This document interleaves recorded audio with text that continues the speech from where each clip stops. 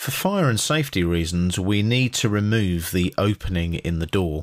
We have a void extrusion in our door that we placed previously just here. So that needs to be removed so that we have a solid door again for obvious reasons. It's a fire door. It needs to be fireproof to a certain period of time, such as 2 or 3 hours, for example. That is removed there. That's great. But what we need to check is our views. So we go and check our 3D view down here in the project browser. It's gone in there. We also go and look in the exterior view. Now you'll notice there are actually some reference planes that need to be removed. So we'll remove those as well. And also these 2 horizontal ones like so, they need to go. So everything there looks neat and tidy on the exterior view.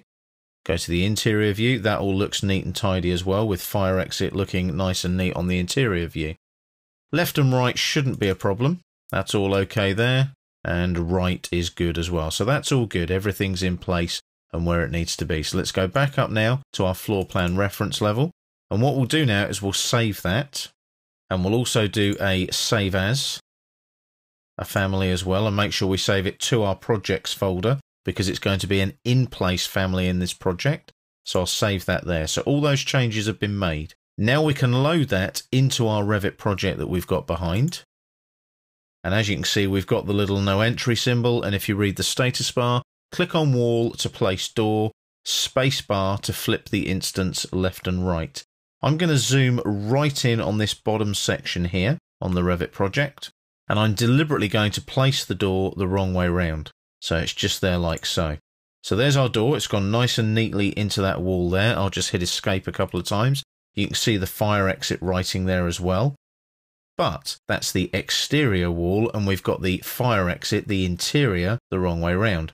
So what we need to do is go to our entry level plan here. And if we zoom in now, look, you can see the door swing is the wrong way. Can you see that there? And you can just see the text. Look, can you just see that line there? That's the text on the actual door itself. So I need to click there and I need to flip that round this way, like that. It places it the right way. And I then hit escape. If I go back to my 3D view now, you'll see now the door fits properly. And if I hover, look, can you see the text just highlighting in blue there on the back of the door? So that's where it needs to be.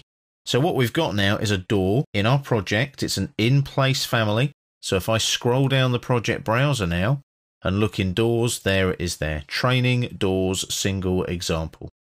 Now that particular Revit family is in your working files, so you can use it, update it, change some of the settings, and see what you can do with Revit families when you bring them into your Revit structure projects.